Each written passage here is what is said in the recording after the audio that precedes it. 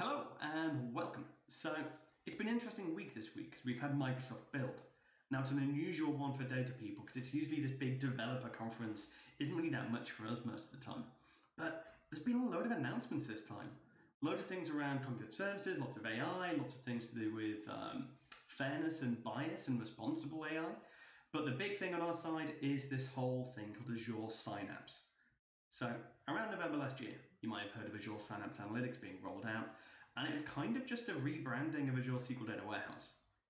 But there's a whole lot more than that. It's actually a giant workspace with a little bit of SQL Data Warehouse, a bit of Spark, a bit of SQL On Demand, a bit of Data Factory, and various things plumbed in, with the idea is it's just a one single stop platform. That's the plan.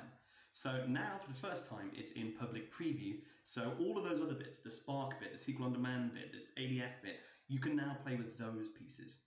So the SQL Data Warehouse in GA, it's been in GA for ages, years. The new bit is all of the Spark and SQL and other bits. So I thought I'd have a bit of a play. So it's only this morning that I actually first time in my own subscription tried to spin up a workspace and have a go. So I thought you can join me on the journey of, can I get it working? Can I hook it up to my existing warehouse? Can I do some of the stuff that I currently do in Databricks? Can I do that in Synapse Analytics? So let's have a look. Okay, so I've got my portal set up. You can see I have already made a workspace this morning. There's nothing in it currently.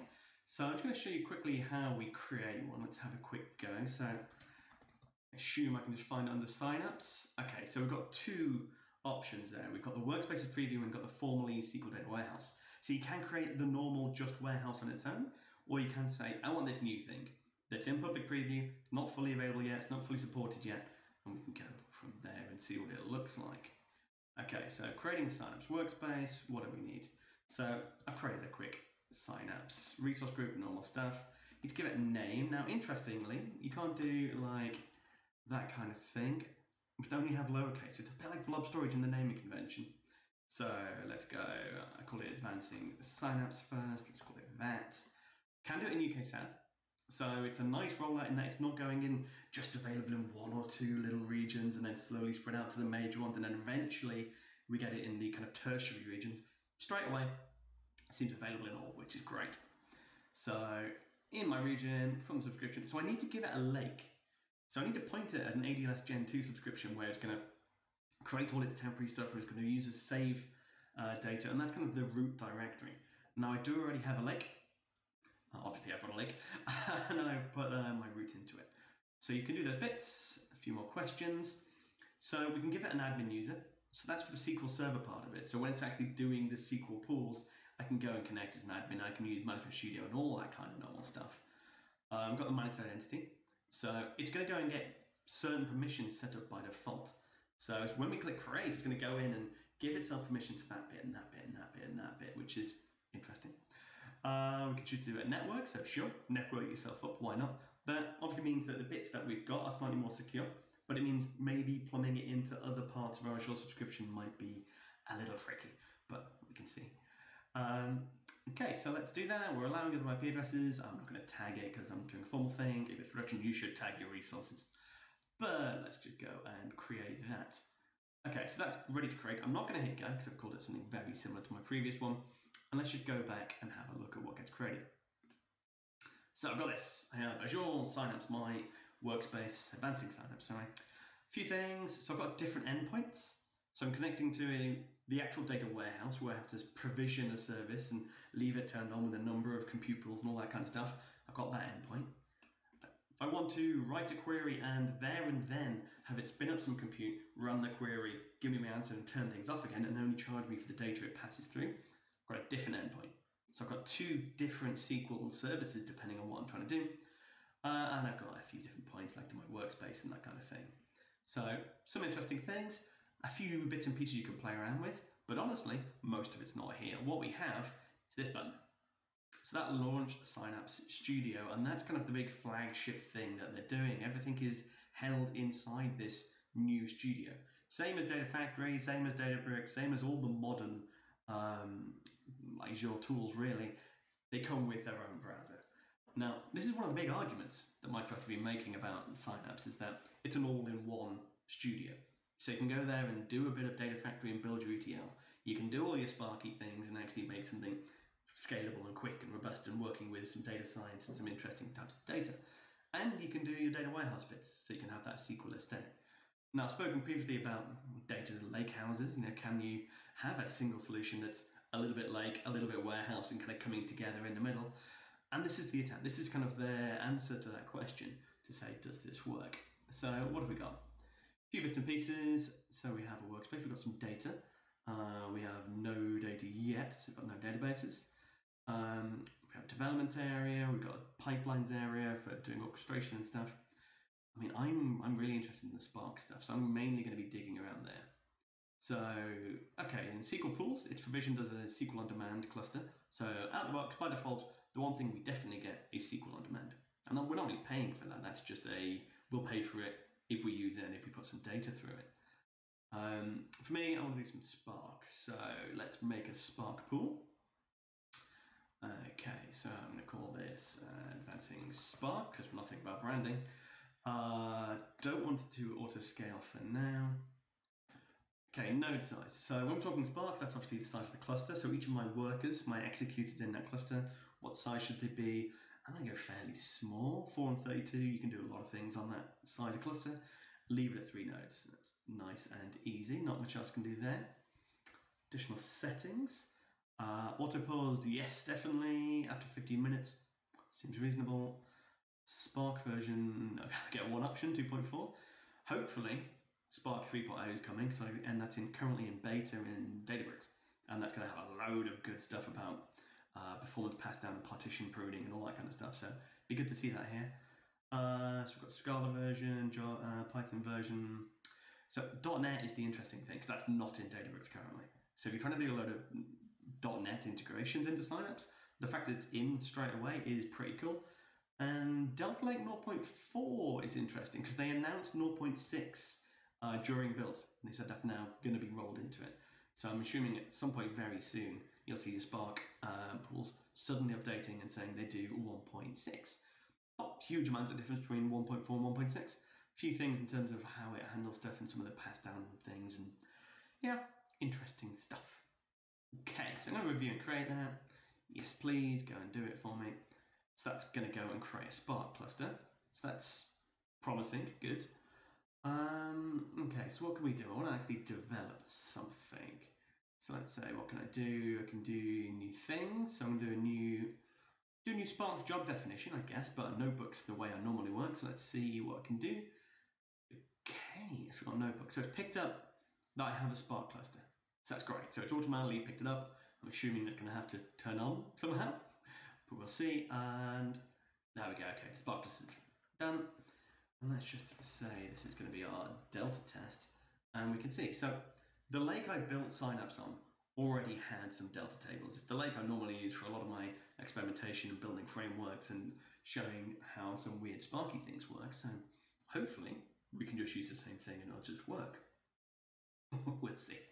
Okay, so got my languages. So Python, Scala, C#, SQL. Note the one that's missing. There's no R in here. Okay, so let's add some code. Okay, we're ready to write. So we've got that ready to go. Okay, so I've got my data. I've got my stuff in here. So I like the fact I can go and browse this stuff without leaving it. It's one of the biggest pains in Databricks is having to shift between lots of different notebooks. So linked. Okay, so I've got my linked storage account. So that's the one that I know I've got data in. That's the one that I know I've got a load of Delta tables. So I'd like to be able to go and read some stuff from there. Okay, cool. So I can see my tables. Okay, so it's created a Synapse folder in there. That wasn't there before. Right, so now in my base layer, I've got some data I've categorized nicely. Got my domains, I've got a lot of stuff, normal adventure work type stuff. So let's go with address. I'm going to grab the root for that. So that's going to be, if I can just go and take the end of that, that'd be grand. Okay, so inside that, just give you a show that it's Delta. Got that normal kind of stuff. So I've got a load of Parquet, a load of different files. It was created by a Spark job, and so there's no naming convention. It's just, I don't care what those files look like. I'm going to query the directory, and then just assume everything's going to be taken care of inside there. And I've got my Delta log. It says various things. I've only just done an insert here, so there's nothing much going on. So this folder, this going up to address, actually going up to 1, that is the address I want to push back and say, can you please do me a query on that? So let's see if we can get that working. Okay, so I'm going to do dead frame. I want to do Spark. Let's see, .read. Format. Okay, I'm getting a bit of IntelliSense, that's good. So the format's Delta, and we say I want to load from, and then give it that, so that's /1. Okay, so I don't know if that's going to work. So based on, if that's just the native place where things are running, then it should pick up that that's its root folder. I might need to do some config, might need to do something to get that to recognize that. Can I Control Enter? Yeah, okay. So that's trying to do the Spark session, it's trying to load that in, it's trying to make that work. So looks promising. I like the fact it's already got that data in it, that's always nice. Yeah, I'm curious. I would have thought it would automatically have some kind of default Hive store, but it doesn't appear to have any kind of Spark database. So maybe we need to start using Hive and then we'll see it. Again, we'll see when it's managed to read this data frame, we'll see what's actually happened. So what's that? So I've got add text, which is interesting. So let's just see.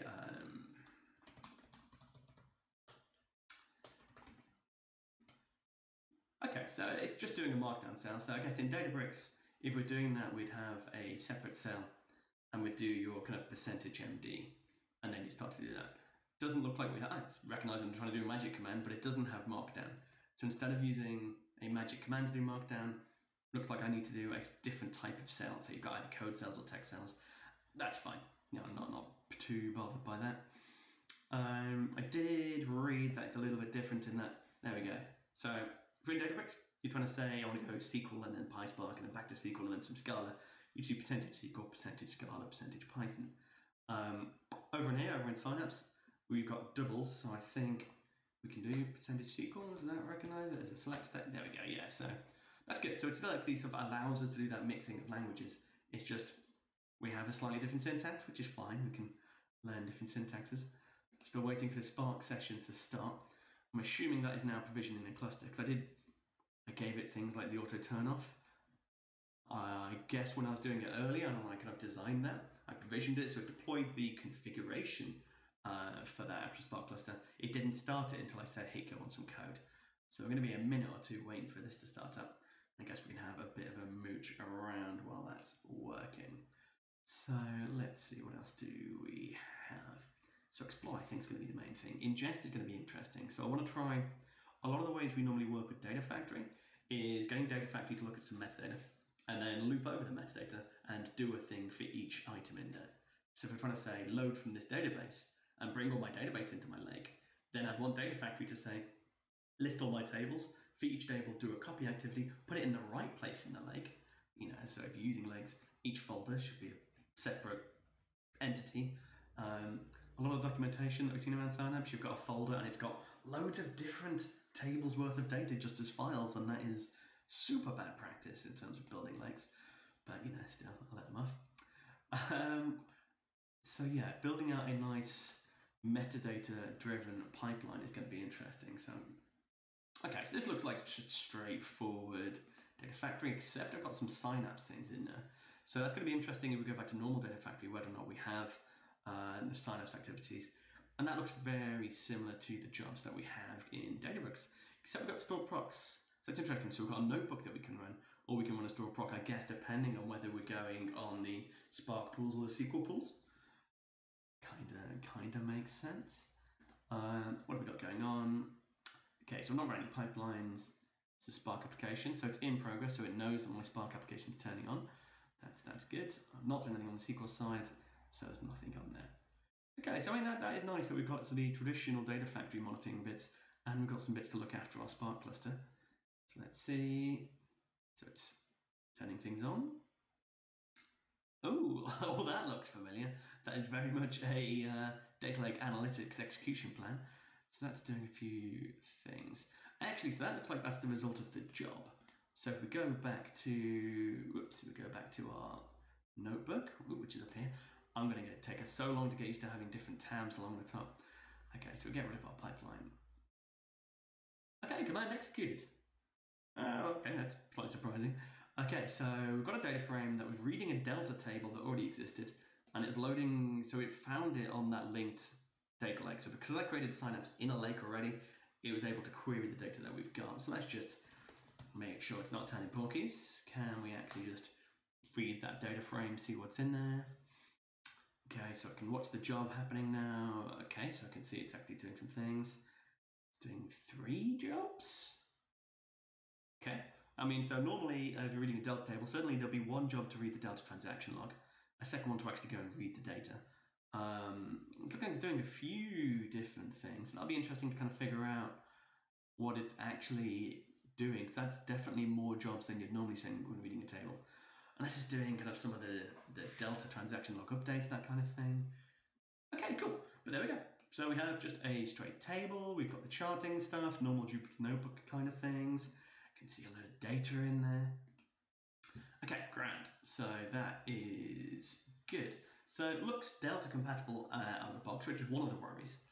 And yeah, that's not too shabby at all.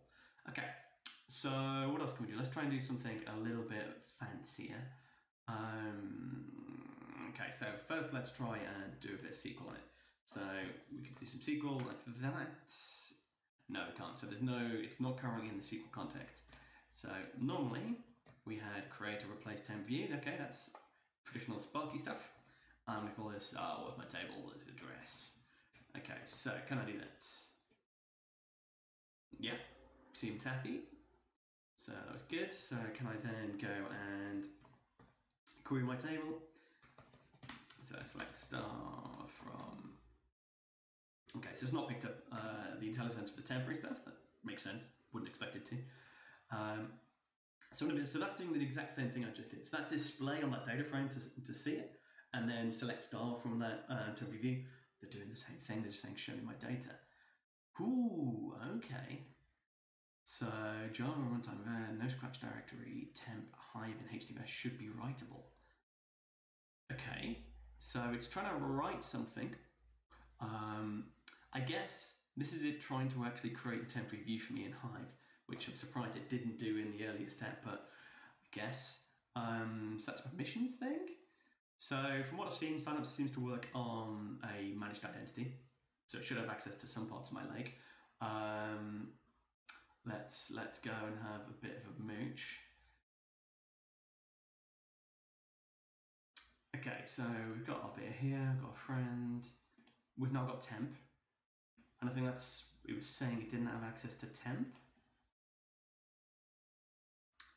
Okay, so yeah, no, so there's no managed service in there. Let's see if we can fix that quickly. Always good, a bit of live debugging, see if we can get this working. So that was my advancing lake. And so let's just see. One of the warnings it gave me when I was creating Synapse was that it was going to add some role assignments for me. So okay, fancy Synapse, so it's going to create it in there. Oh, you can see that I spelled Synapse wrong. So you can see this is definitely me. So it's got that. So I have that as an actual entity that's being done. Okay, so it does exist within there. So let's just see what it's done over here. So I've got my root container. I can try to manage access to the base level. I don't have that, okay. So can't do that over here. So if I look at Synapse and see if that's done it. Okay, cool. So the Synapse one, the one that's created when I provisioned it, has proper access. The one that was created here, this temp one, hasn't got access. So if I add him in, and just say, sure, you've got access. Just give it everything it needs. Give it default. When you're dealing with hierarchical namespace, that's the AWS Gen 2 stuff.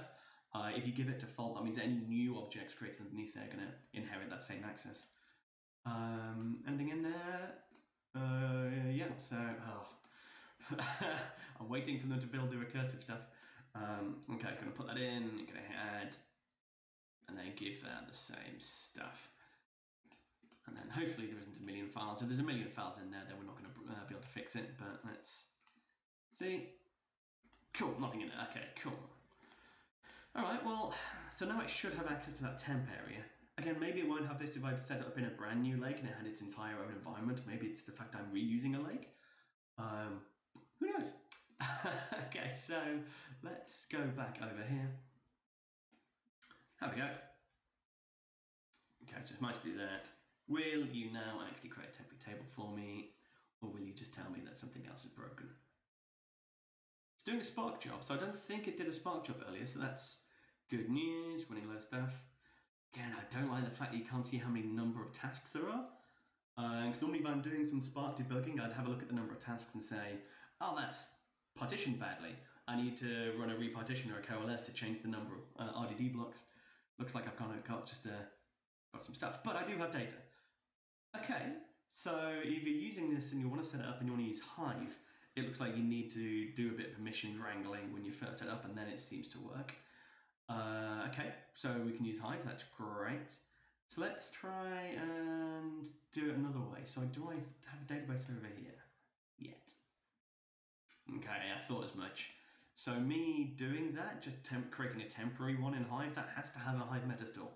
I've said, please use Hive, and then it's actually worked. So that's now got this default Spark. There's nothing actually in it. I've not saved any proper tables, but it needs that just basic database to be able to do anything.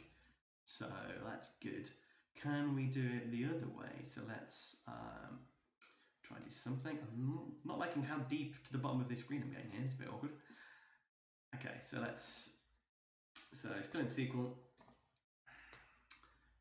Can I do a create database? So I want to create my base layer. So I've actually all those things in that same zone of my lake. I can start registering them with Hive. And if that works, I should then be able to see that database as a separate one alongside that default. Certainly that's the way I'd normally work with Hive. No data, okay. I mean, that sounds like it successfully did it. Base. All right, nice, easy. Okay, so I've got a Spark table, that's good. So I can do some more SQL. Let's do it the other way around. Let's do new Spark.SQL.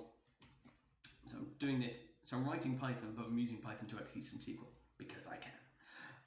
So this is create table if not exists. I'm going to call it base.address. Oh, but we're going to be doing this from Delta, so I'm going to have to look up the syntax because I never remember the syntax for that off the top of my head. So I can go over there. Let's see.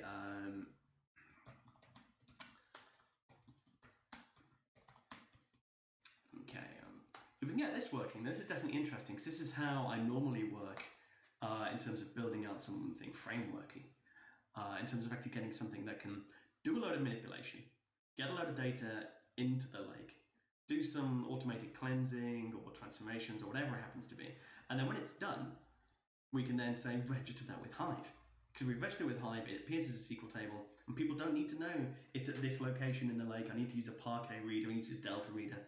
They can just go, you know what, select star from my table, and it kind of gives that layer of abstraction away from all the other stuff that's going on in there. So I'm going to grab this from the function that I normally use just to kind of wrap all this stuff up. I'm going to show you. Okay, so this is what I would normally do. Something like that. So make a little Python function, pass it the name, pass it the zone of my lake, pass it the file path, and that'll do something really easy and register it. So okay, so I just need that using delta location, and I can pop the path in. Okay, so let's try and see if that works. Grab my path from up here.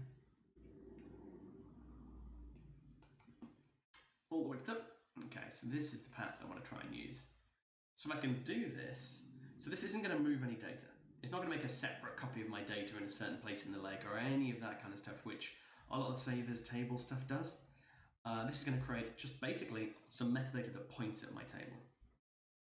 Whoops, put it in the wrong place. So we want it there.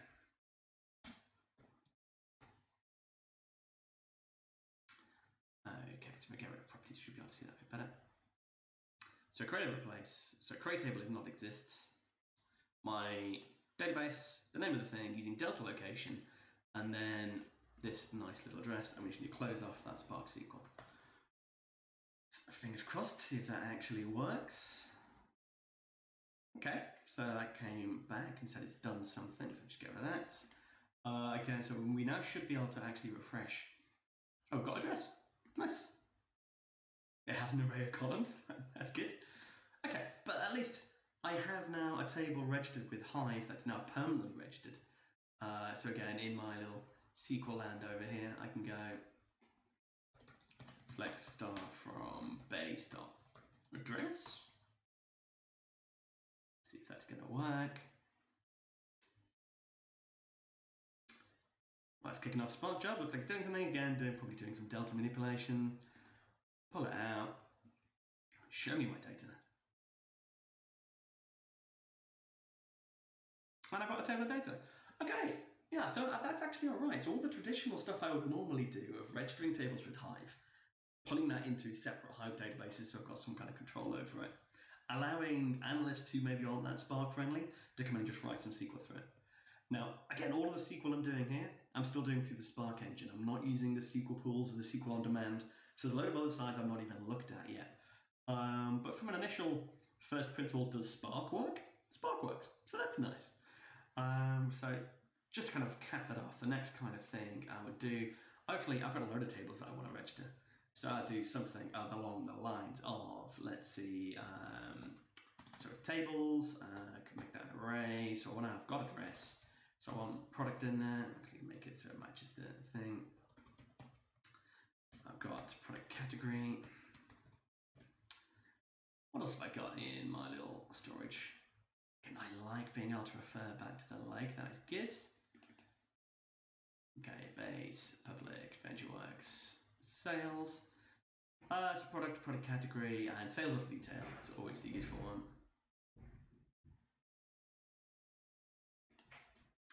Okay, and let's get that in.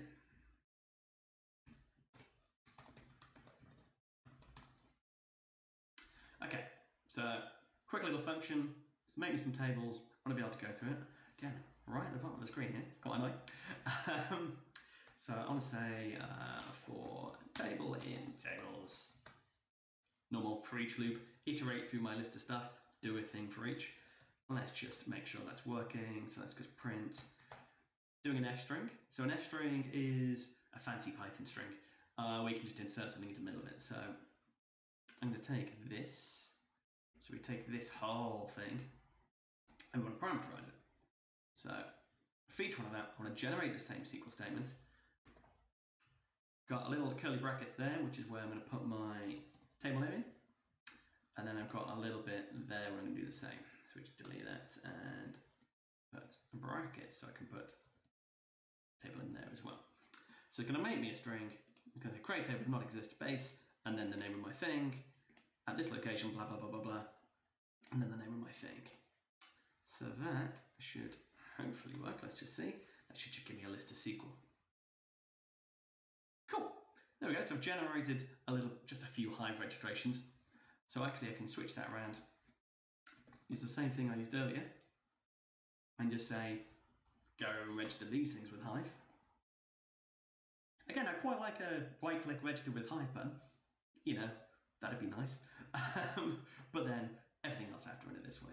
Okay, so something's exceeded. It's going through.